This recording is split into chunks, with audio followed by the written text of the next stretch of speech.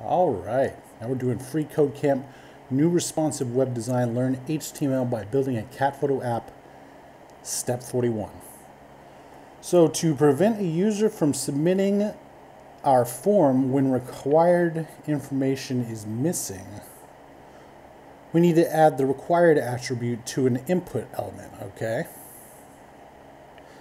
There's no need to set a value to the required attribute. Instead, we're just going to add the word required to the input element, making sure there is space between it and the other attributes.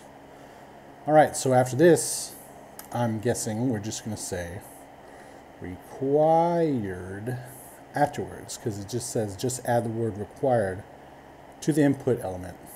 All right, there we go. Awesome. Submit it. And now we're on step 42, and we'll see you next time.